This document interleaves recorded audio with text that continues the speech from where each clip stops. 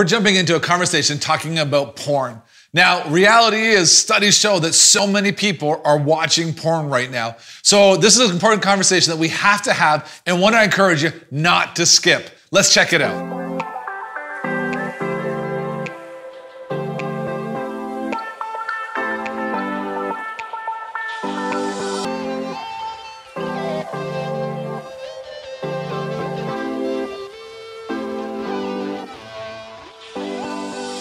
All right, so we're jumping into this conversation about pornography. And the reality is pornography is becoming such a major issue in our society. Now, so many people out there are wanting to tell us that pornography is good. It's healthy to be able to explore these things. It brings life and energy to your sex life. And I want to take a moment today and walk through some of the dangers and the realities of pornography. Now, obviously, as a Christian, I have strong beliefs about sexuality and I have strong beliefs about pornography and God's intention for all these things. And we're going to jump into that in a couple of more episodes from now. But today I want to take a second and I want to look at some of the stuff that's being produced from secular organizations. Truth is, lots of counselors, lots of workers, lots of web pages and sociologists are starting to talk about the fact that pornography actually is super dangerous. And I want to walk through some of those. One of the things when I was doing my study and preparing for this was that was this thought process that pornography is supposed to be about empowering women. But according to so many resources, pornography is still directed and built towards men. Now, depending on who you're looking at, what country you're from, pornography is being viewed from both male and females. It's being viewed actually somewhere between 21 and 35% of porn is being consumed by those people. And the idea is trying to be said, wow, this is empowering women. But the truth is, studies have shown that almost all porn, the woman typically submits to whatever the man wants to do, regardless of how uncomfortable, painful, or degrading it is. And what porn doesn't teach is that sex is about more than just physical, but it's also about emotional, and it's also about equality and a spiritual connection, not dominance and submission. You see, pornography gets this idea that it teaches that violence is not just okay, it actually teaches that it's sexy. A few years ago, a team of researchers looked at most popular porn films, and of the 304 films they watched, 88% of them contained physical violence. 49% of them contained verbal aggression, and the typical scene averaged 12 physical or verbal attacks. But unlike violence in regular movies where someone gets punched and gets mad and then they fight back, in the porn industry, 95% of the victims of aggression, they actually have a neutral response or they put on a picture of pleasure. In other words, in porn, women are getting beat up and they're smiling about it. Another dangerous thing that's happening because of porn is pornography is fueling sex trafficking. Truth is, right now, slavery is larger than it's ever been in its history. The truth is, right now, is it's way easier to traffic humans than it is to traffic drugs and other illegal content. And so what we're seeing happening is porn industry is fueling a drive for people to want to consume, which is financially consuming the idea for porn companies to want to produce, and they're looking constantly, trying to find people. And yes, we paint the picture and the idea that these are just decent people who are going through hard times who have to end up in the porn world, or we hear the stories of sports stars turning to porn in order to offset their income.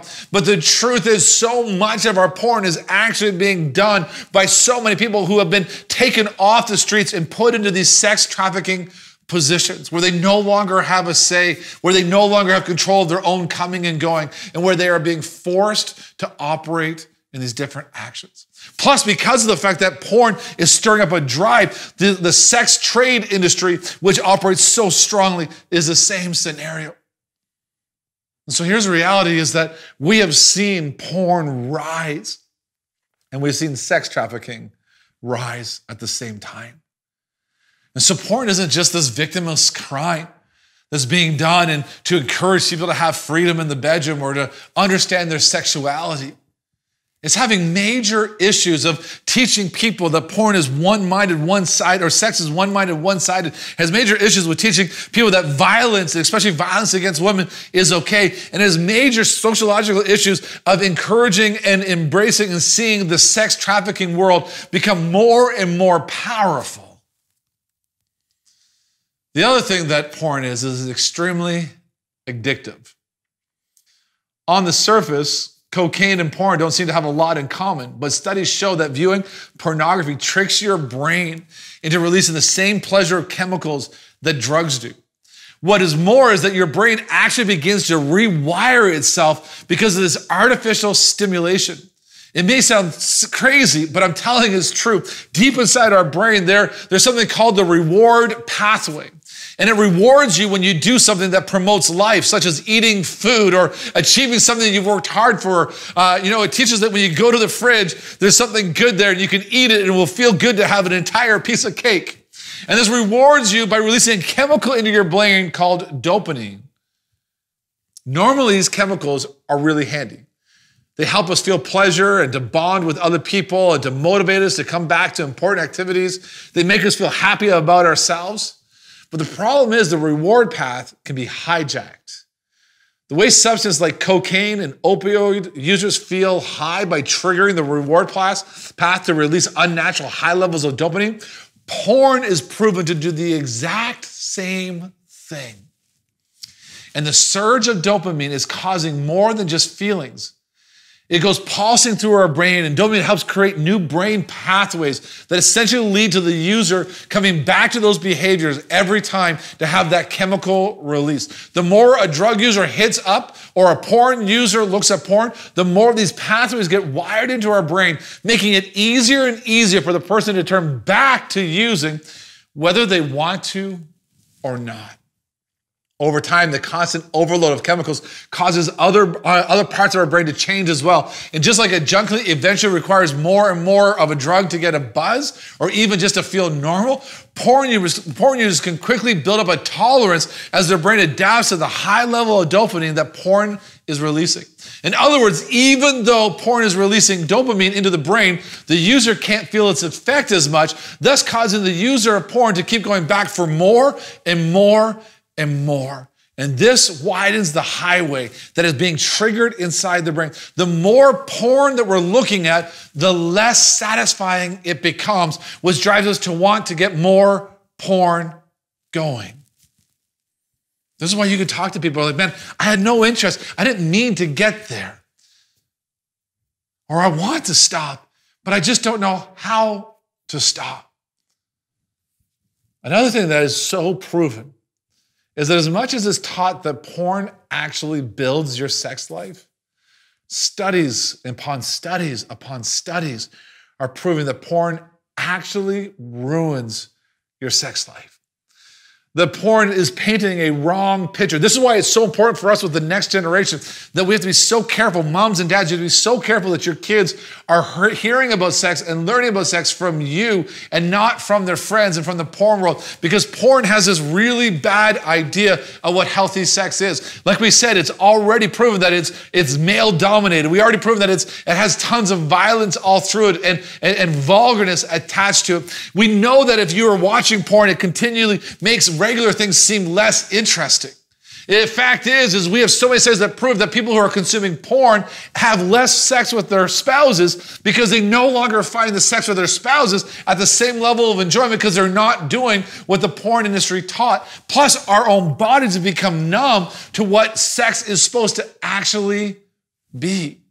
See, porn doesn't increase our sex life and bring more freedom. Porn actually proven ruins deep, authentic, real relationships. Because it makes sex about being something that's just purely physical and ignores so much more of what sex actually is about. Sex isn't just about being physical. Sex isn't just about what we can get out of it. Of course, sex is supposed to be enjoyable and fun and all of those things. But it's also supposed to be about two people being together in love, being with each other spiritually, emotionally, physically connected and doing something that is so intimate and so beautiful, the Bible says is to be done within the confines of marriage, true covenant commitment to each other. Not something that is all about self-seeking. So I want to encourage you. There's so much temptation to look at porn. There's so much temptation to justify that porn is healthy and is good. But if you dig just a little bit, you'll realize that it actually has so many struggles. In fact, in the notes below, in the comments below, we're actually going to put a whole bunch of links to so much research that's being done by secular organizations talking about the effects of porn and the danger that it creates. Next week, I'm going to be jumping on talking about pornography and how do we get freedom from it? How do we walk in freedom from porn? If you're watching porn and don't want to watch it anymore, we're going to give a couple of really great ideas of how you can walk in freedom. If you've enjoyed today, please do us a favor, put something in the comments, and please subscribe. You don't want to miss this month's content.